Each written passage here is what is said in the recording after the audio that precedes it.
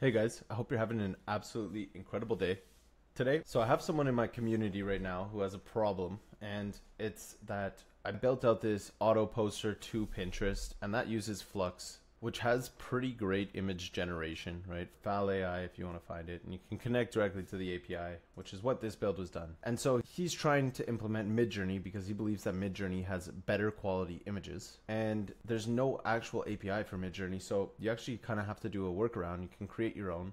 And so I found three solutions. The first one is called Imagine API. So for Imagine API, you need a MidJourney account. So you'll have to subscribe for one of those. It costs $10 a month at the base price, and it goes upwards based on your usage. And then you'll also need an Imagine API dev account, which comes at $30 a month.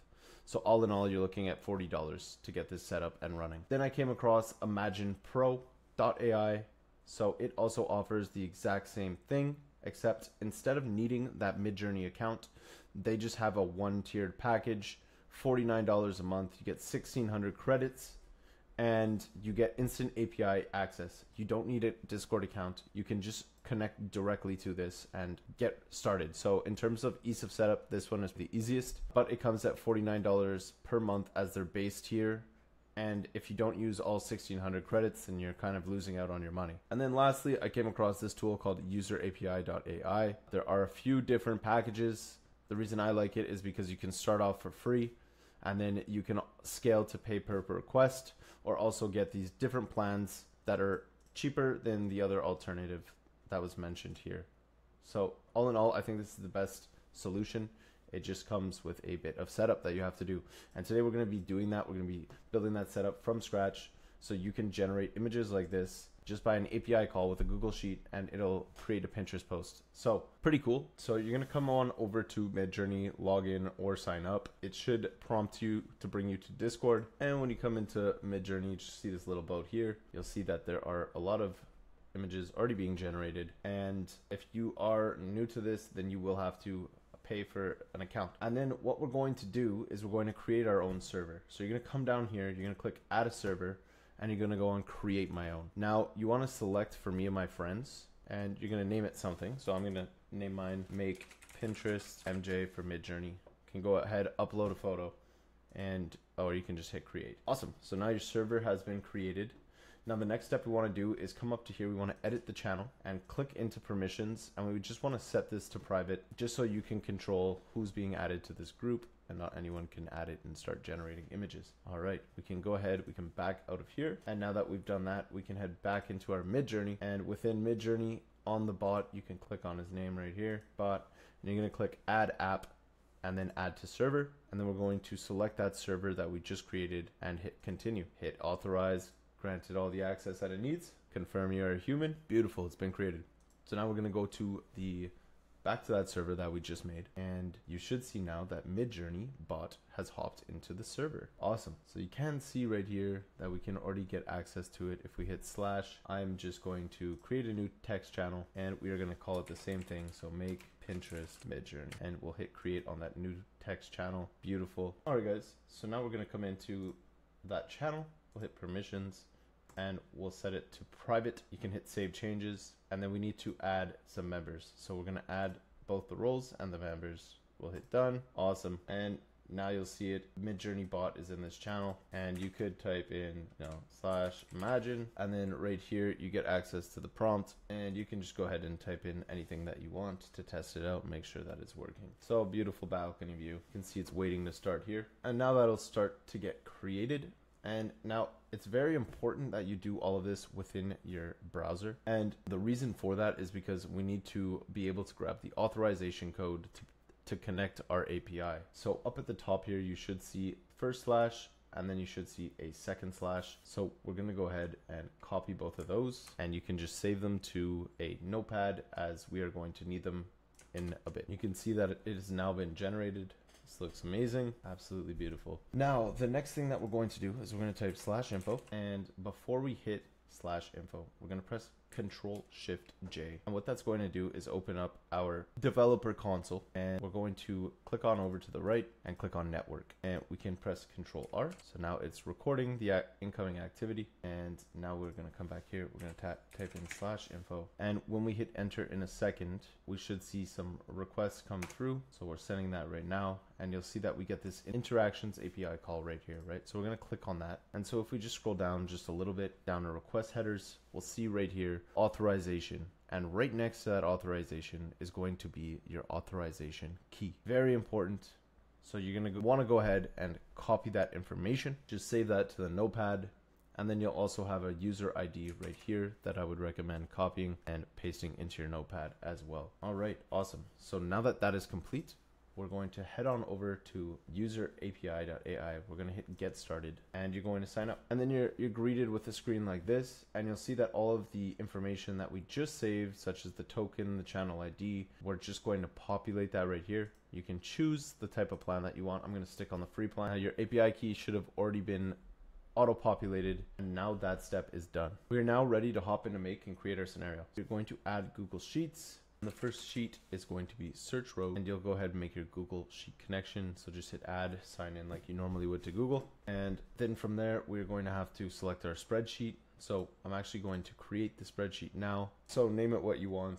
I'm going to call it listicle ideas. And then you're going to need ID. You're going to need the image prompt. You're going to need the status, and that should be it. So you can put a bunch of numbers in here, set status to not posted. And then for the image prompt, you're going to put in whatever you want, right? So let's say a beautiful, or let's say a modern office setup. And what you can do is you can have ChatGPT create and fill all of these out, and just come and paste them in here. I'm just going to keep it nice, simple, and we're going to say a modern office. And so now if we come back into our make scenario and we look for that sheet, click on listicle ideas, choose the sheet. So sheet 1 in this case, you can set the column range to A to Z unless you plan on having more. The status is going to be the filter equal to not posted. So that's what we wanted to grab. And then we're going to sort in ascending order by ID. And the field type is going to be number. And we're going to return one result at a time. And then once that's done, we'll come back into our Google Sheets, and we'll just select this data range and make sure instead of it being automatic that it's numbered. There we go. So that is complete. Perfect.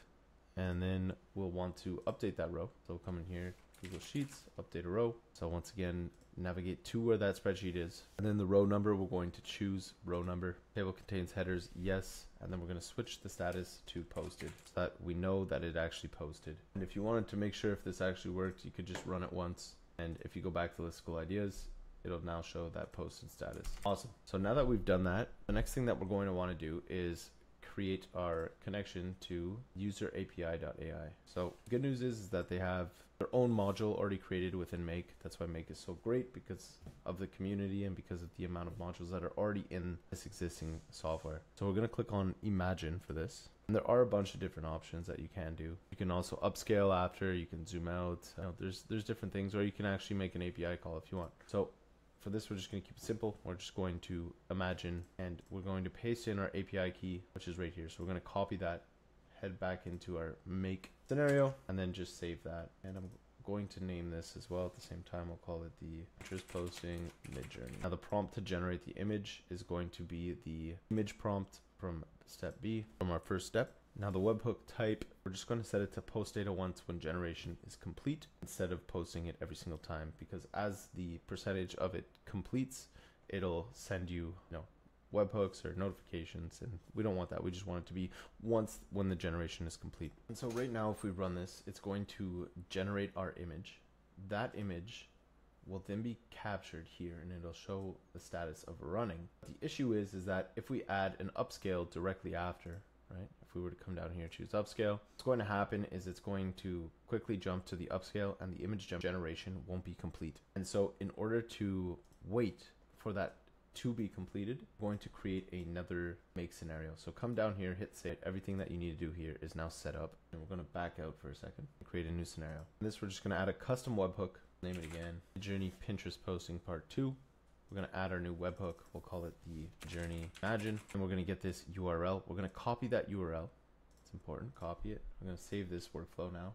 I'm going to back out of this scenario. We're going to head to the other scenario. So let's head back into our current scenario, and then we're going to paste that webhook URL into here. So now when this has finished, it'll post directly to this URL and trigger the next set of actions, which is going to be the upscale the image. And so now we'll head into our part 2, and we'll add in the user API, and we will want to upscale it. And then we are also going to need to now get some data in here. So what we can do is open up both scenarios just like that. Perfect. And we're going to come in here. We're going to hit run once. You can go ahead. You can unlink these two for right now. We're going to hit save. Head back into here. We're going to run this once. Now you can see it grabbed it successfully. It sent it over to our Imagine. And now you can see here, guys, that it's currently in progress. And so once that image has finished generating, here, done, you should see that that webhook now has results, right? And that's the results that were passed. So now if we reconnect this, we should be able to just select hash as the hash of the task that needs to be upscaled. Then for the position of the image that needs to be upscaled, right? The way it works is, look at the results here. Look at our URL, download the output bundle, grab the URL and paste that in. You can see that 4 images are generated. So we have to choose which of the 4 we want. Now, if we were building this out to another level, I would suggest having the user select which option they like the best. Now, in this case, to keep things simple, this is 1, this is 2, this is 3, and this is 4. So I'm just going to have it set to 2. I like number 2, but in the future, every single one that I choose will be number 2.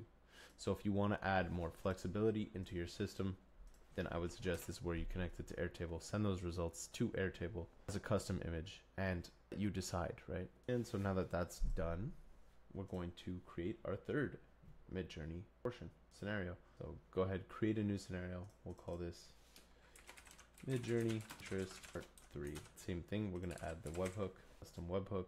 We will add a new webhook, and it's going to be MidJourney scale. Okay, we'll copy that address to clipboard. Now we can come back into our part 2 posting. We can paste in that URL that we just created, hit OK, save, and hit OK here as well. And now that we have that upscaled image, we'll be going ahead and actually posting that to Pinterest.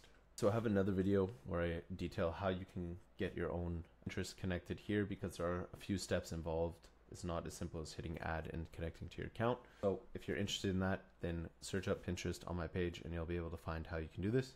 And if you are looking to just quickly jump into scenarios like this, I do have a school community where I have this blueprint as well as plenty more all around content creation and real world applications for how you can integrate AI into your daily life.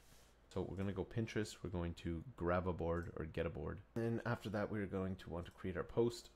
So we're going to go create a pin, again, connect to the same account. Source type is going to be an image URL. Image URL, we're going to have to generate some data through here to get that image. And the board ID is going to be the board ID from the previous step. So we can just map it, like getting a board and choosing ID. And then you can put in a title as well as a description. Once again, this is where I would implement Airtable, because you can put in control all of that directly from Airtable rather than having AI generate everything for you.